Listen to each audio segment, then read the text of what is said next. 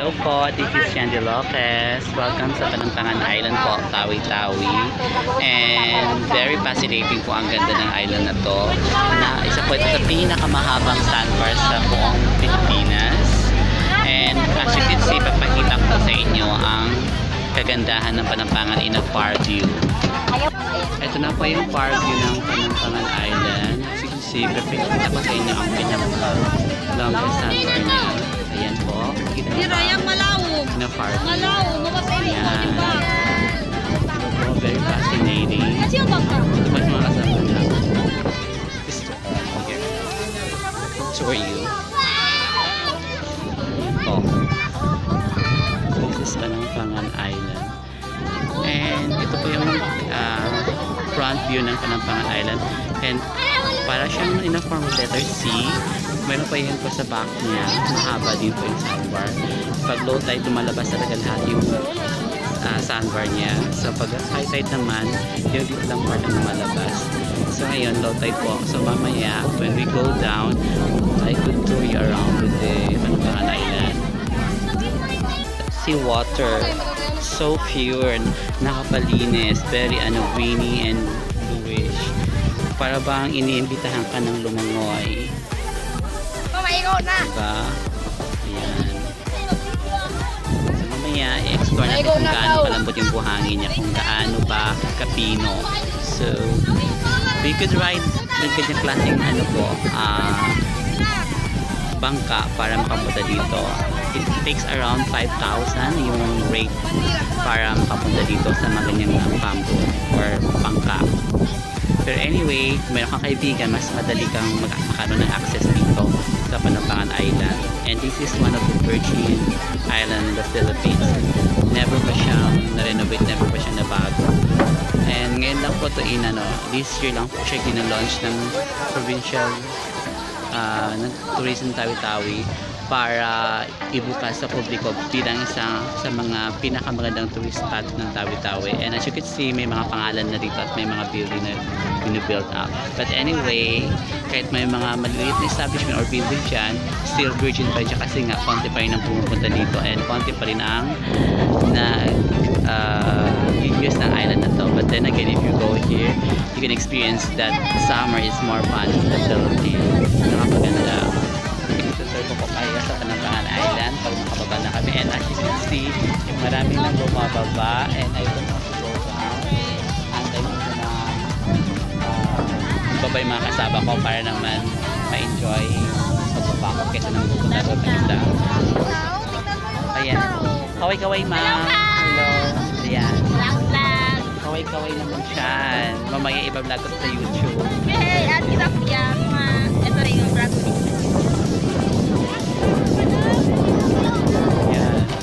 One of the most beautiful islands in the Philippines. Come and experience Tawi-Tawi, and we're proud of the Tawi-Tawian. Ma'am, nasa kami ma'am? Nasa IPHO po. Doon sa Yellow sa IPHO dyan sa red ma'am. Not yellow waters. Sila pa yung kasama namin ngayon. Nag-hire siguro ng sakyan na to para magkaroon ng tour ngayon. So, I'm so excited to explore Panampangan Island. And probably maya makababa na rin kami and ma-enjoy ko na talaga yung buong isla. Naikot ko na kayo sa buong isla and I'm so excited to tour you around. Kahit hindi kayo nagpagtitan sa video na-experience nyo naman kung gaano kasaya ang Panampangan Island. And explain ko lang sa inyo mamaya kung ano yung mga experience ko dyan. Anyway, it's not my first time around. It was my third time around. And long before 2008, I was here.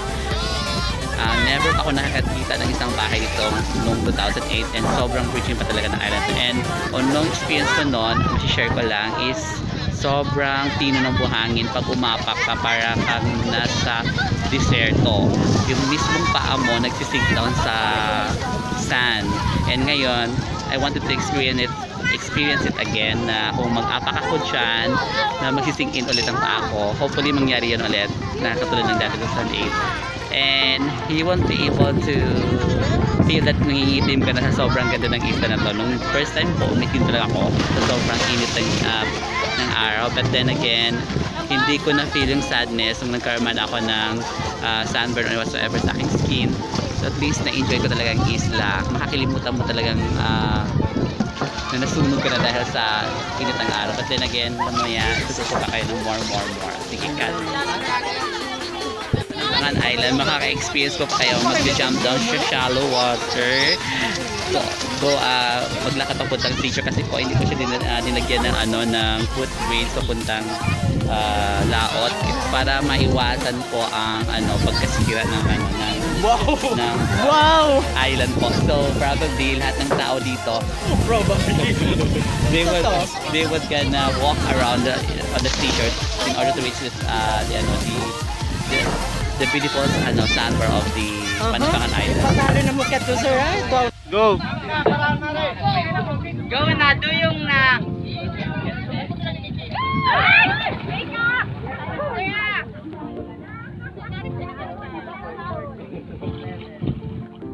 Pagos ako.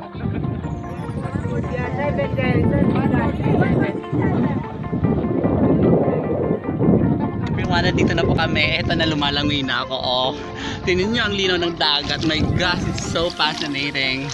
Diba? O yan. Papunta na tayo sa seashore. Itutur pa na kayo. Halina kayo. Really? Come and go and see what is Panampangan. Oh my gosh. Let's explore this kind of beautiful beaches in Tawi-Tawi. Tingnan nyo, habang nakaapak ako, ang pino-pinabuhangin. Kaya lang, may napansin ako may mga sea urchin pero hindi naman siya masyadong delikado kasi konti lang naman sila. But you need to be aware of baka tapakan nyo siya kasi nga it will sting you. Alam nyo kung paano mangyari kung matapakan nyo yung sea urchin. So kailangan lang naman dyan is lagyan ng suka at ihian mo yung sea urchin. Even though it sounds so yucky but it's nice. So let's go, let's continue touring around Panampangan Island. Sabayan nyo po ako, halina kayo. Yan, maglalakad tayo papuntang seashore. Let's walk papuntang seashore. Yan, kakita nyo ba yung island? O yan, habang lumalakad ako, malapit tayo sa sandbar ng Panampangan Island. Mamaya, i-upload ko sa video sa YouTube pag nagawa ko na naman. Ito na siya ng bongga-bongga. Naalawit ang kamay ko, but anyway, it's good to have a vlog on a certain island like this. Oh my gosh, ang ganda-ganda talaga ng pista na to. This is a perfect summer getaway if you wanted to have, if you wanted to spend your summer with your lovers, with your family, you can spend it here. And come to Tawi-Tawi. The Tawi-Tawi is one of the most safest places in Mindanao. Kasi nga, we are fish-loving people, coming from native of tribo namin na Batchao. So, explore Tawi-Tawi and experience the diversity here, the cultures and diversity. What I mean, sobrang bait po ng taga Tawi-Tawian. Katulad ko po, malambing, pakisama, tapos very supportive sa mga activities na ganito. So if you wanted to bring me along with the event, if you want to have a summer getaway with this kind of island, and I am here. My gosh, handa akong i-tour kayo. Basta kausapin nila ako, chat nyo ako, or you can track me down my Facebook account and my Instagram account. I-post ko yan doon sa mamaya sa vlog ko sa YouTube. Okay, continue ko lang ang aking vlog later on kasi parang malayo-layo pang lalakarin ko pa bago kumaabot ng isla na yan. Tingin nyo ba? Oh, ayan. Sobrang layo niya pa actually. So I will cut this up here right now and let's continue it later pag malapit na